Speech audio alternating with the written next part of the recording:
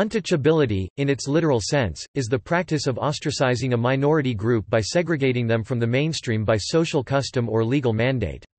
The term is most commonly associated with treatment of the Dalit communities in the Indian subcontinent who were considered polluting, but the term has also been loosely used to refer to other groups, such as the Kagits in Europe, and the Al-Aqdam in Yemen.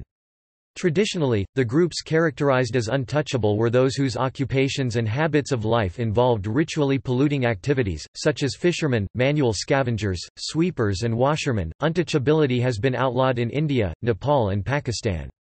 However, untouchability has not been legally defined. The origin of untouchability and its historicity are still debated, but it is believed to have existed at least as far back as 400 CE. A recent study of a sample of households in India concludes that, "Notwithstanding the likelihood of under-reporting of the practice of untouchability, 70% of the population reported not indulging in this practice. This is an encouraging sign." Origin. B.R. Ambedkar, a social reformer and politician who came from a social group that was considered untouchable, theorized that untouchability originated because of the deliberate policy of the upper caste Brahmanas. According to him, the Brahmanas despised the people who gave up the Brahmanism in favor of Buddhism. Later scholars such as Vivekanand Jha have successfully refuted this theory. Nri Pendra Kumar Dutt, a professor of history, theorized that the concept of untouchability originated from the pariah like treatment accorded to the Aborigines of India by the early Dravidians, and that the concept was borrowed by the Indo-Aryans from the Dravidians. Scholars such as R. S. Sharma have rejected this theory, arguing that there is no evidence that Dravidians practiced untouchability before coming into contact with the Indo-Aryans. Austrian ethnologist Christoph von Führer-Heimendorf theorized that untouchability originated as class stratification in urban areas of the Indus Valley Civilization. According to this theory, the poorer workers involved in unclean occupations such as sweeping or leather work were historically segregated and banished outside the city limits. Over time, personal cleanliness came to be identified purity, and the concept of untouchability eventually spread to rural areas as well. After the decline of the Indus Valley towns, these untouchables probably spread to other parts of India. Scholars such as Savira Jaiswal reject this theory, arguing that it lacks evidence, and does not explain why the concept of untouchability is more pronounced in rural areas. American scholar George L. Hart, based on his interpretation of Old Tamil texts such as Purananuru, traced the origin of untouchability to ancient Tamil society. According to him, in this society, certain occupational groups were thought to be involved in controlling the malevolent supernatural forces. As an example, Hart mentions the Parayars, who played drums during battles and solemn events such as births and deaths. People from these occupational groups came to be avoided by others, who believed that they were dangerous and had the power to pollute the others. Jaiswal dismisses the evidence produced by Hart as extremely weak and contradictory. Jaiswal points out that the authors of the ancient Tamil texts included several Brahmanas, a fact accepted by Hart. Thus, the society described in these texts was already under Brahmanical influence, and could have borrowed the concept of untouchability from them. British anthropologist John Henry Hutton traced the origin of untouchability to the taboo on accepting food cooked by a person from a different caste. This taboo presumably originated because of cleanliness concerns, and ultimately, led to other prejudices such as the taboo on marrying outside one's caste. Jaiswal argues that this theory cannot explain how various social groups were isolated as untouchable or accorded a social rank. Jaiswal also notes that several passages from the ancient Vedic texts indicate that there was no taboo against accepting food from people belonging to a different varna or tribe.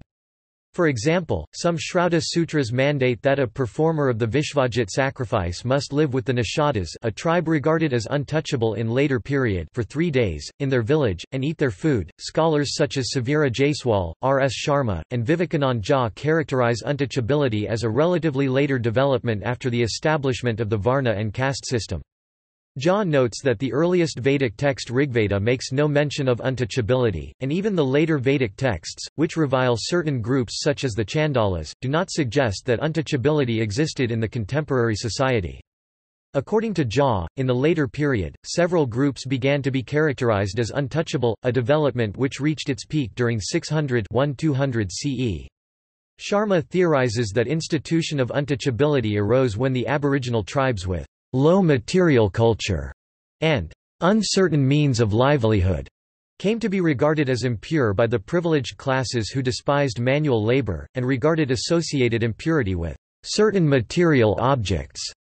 According to Jaiswal, when the members of Aboriginal groups were assimilated into the Brahmanical society, the privileged among them may have tried to assert their higher status by disassociating themselves from their lower status counterparts, who were gradually branded as untouchables. Untouchability is believed to have been first mentioned in Dharmashastra.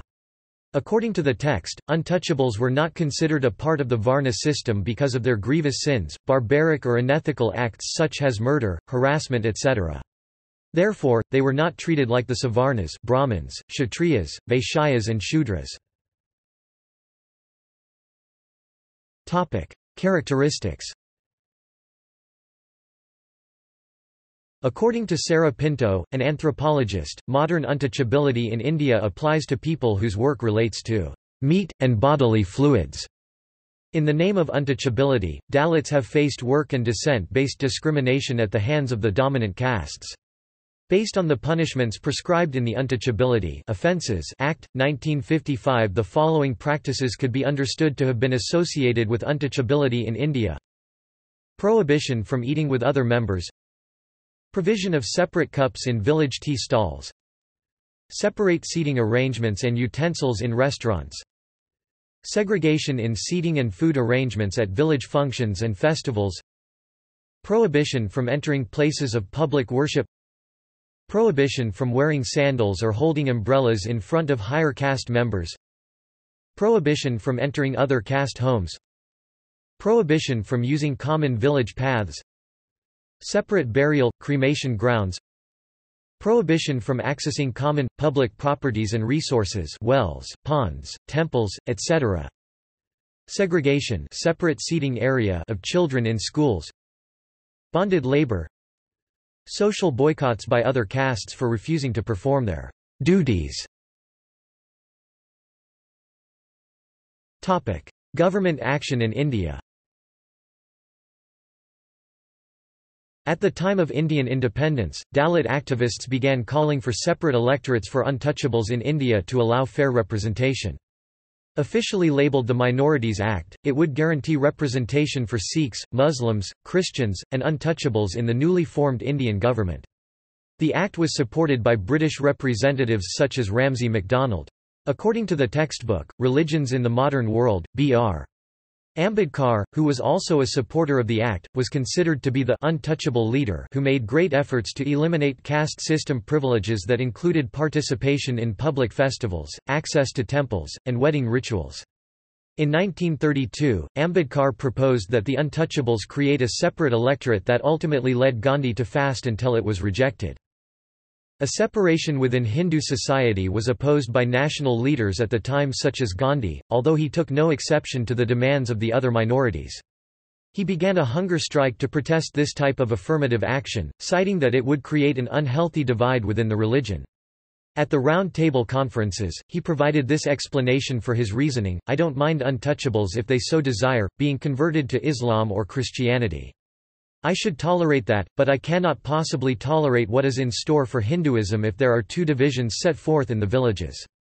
Those who speak of the political rights of the untouchables don't know their India, don't know how Indian society is today constituted, and therefore I want to say with all the emphasis that I can command that if I was the only person to resist this thing, that I would resist it with my life." Gandhi achieved some success through his hunger strike. Dalit activists faced pressure from the Hindu population at large to end his protest at the risk of his ailing health. The two sides eventually came to a compromise where the number of guaranteed seats for untouchables would be reduced, but not totally eliminated. The 1950 National Constitution of India legally abolished the practice of untouchability and provided measures for positive discrimination in both educational institutions and public services for Dalits and other social groups who lie within the caste system. These are supplemented by official bodies such as the National Commission for Scheduled Castes and Scheduled Tribes. Despite this, instances of prejudice against Dalits still occur in some rural areas, as evidenced by events such as the Kairlanji massacre. Untouchability elsewhere.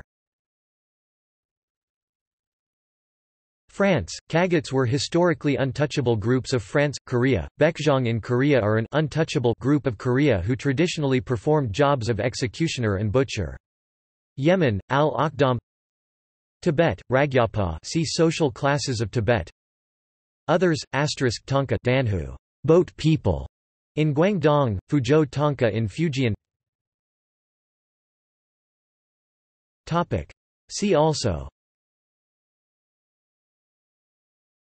affirmative action, underclass, outcast person, homo sacer. References. Bibliography.